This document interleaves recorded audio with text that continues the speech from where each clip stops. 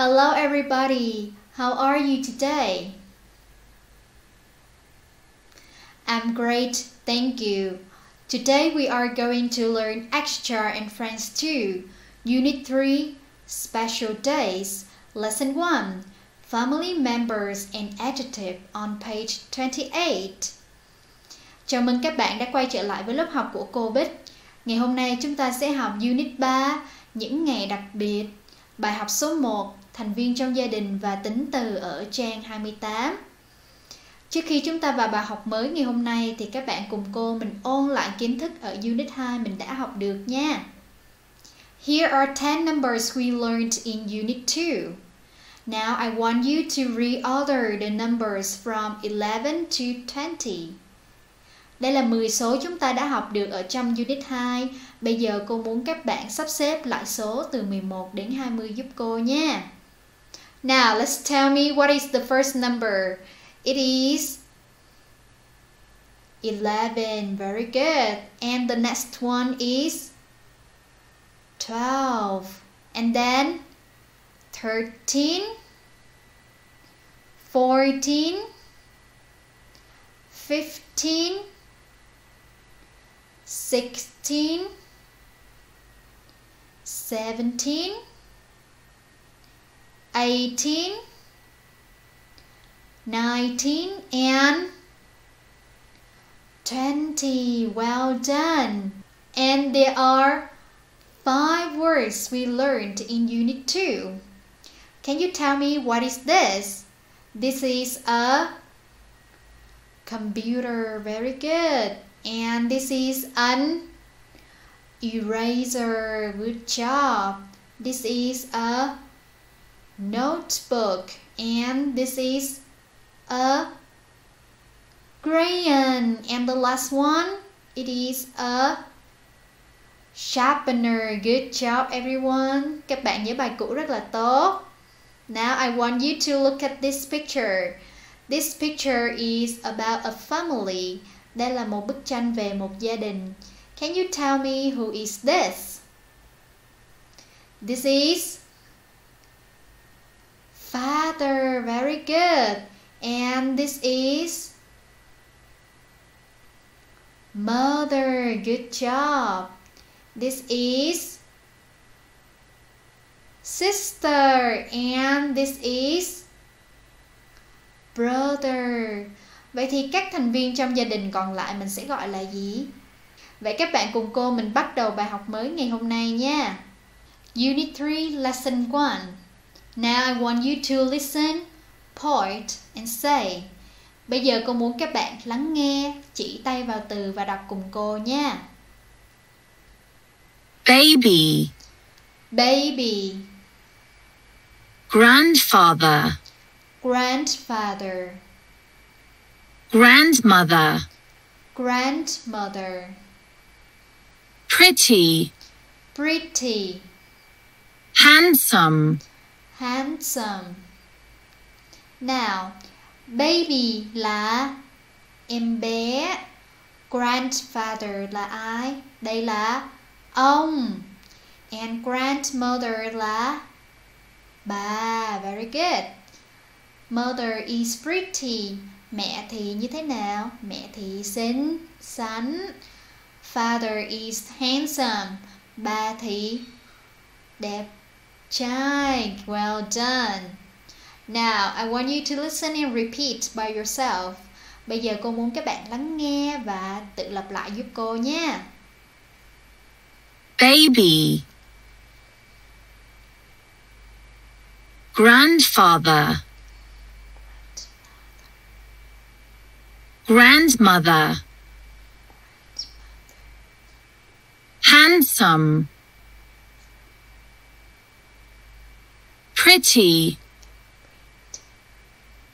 Well done. Now we'll repeat one more time. Bây giờ mình cùng lặp lại một lần nữa nha.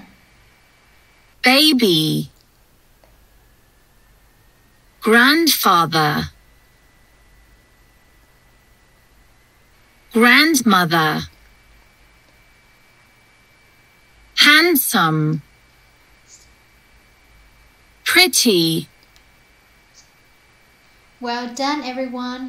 Now we move to the next part. Bây giờ chúng ta hãy qua phần tiếp theo nha.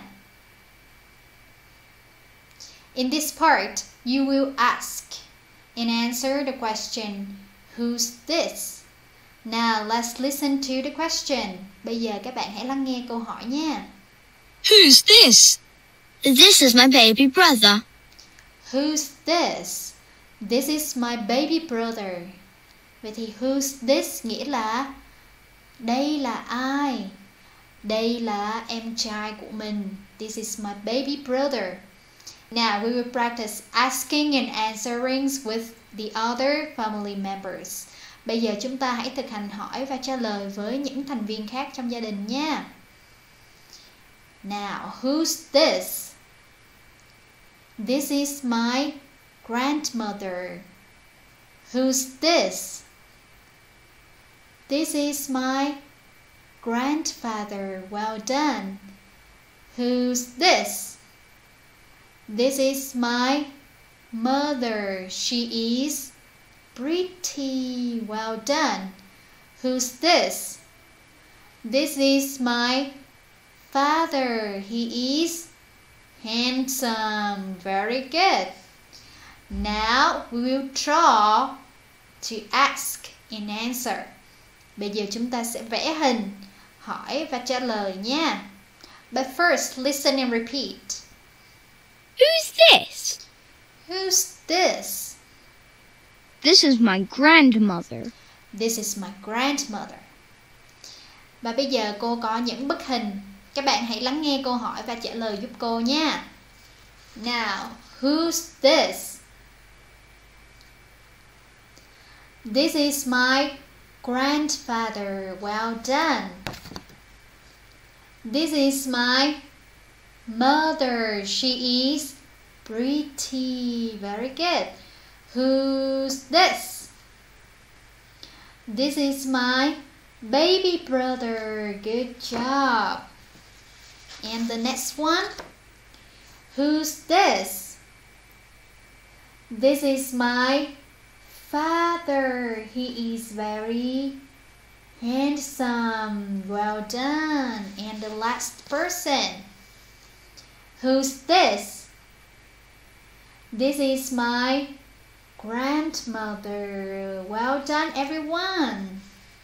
Now, let's review what we have learned today.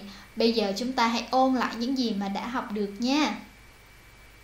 There are 5 boxes here. Now we will open one by one. Bây giờ chúng ta hãy cùng mở từng hộp ra và trả lời câu hỏi who's this? Now, who's this? This is my baby brother. This is the baby. Good job. Who's this? This is my grandfather. Well done. Who's this? This is my grandmother. Very good. And who's this? This is my dad. He is very handsome. Well done. And the last one, who's this? This is my mother. She is pretty. Các bạn nhớ bài rất là tốt. Và phần bài tập về nhà, các bạn hãy làm sách luyện tập trang 22 giúp cô nha. Trong phần bài tập số 1, các bạn hãy đọc và điền số thích hợp vào ô trống. I'll do the first one as an example. Cô sẽ làm câu ví dụ đầu tiên nha. I'm Rachel. This is my grandmother, Judy. Vậy thì số 1 sẽ là grandmother. Vậy thì grandmother đó là hình B. That's correct. Và tương tự các bạn hãy làm với những câu còn lại nha. Trong phần tiếp theo, các bạn hãy nghe và sau đó thực hành hỏi và trả lời. Who's this? This is my grandmother, Judy. Và tương tự các bạn hãy lắng nghe và sau đó thực hành hỏi và trả lời với những câu còn lại nha. Vậy là bài học ngày hôm nay của chúng ta đã kết thúc rồi. Cô chúc các bạn thật nhiều sức khỏe và học tập thật tốt. Goodbye and see you next time. Bye bye.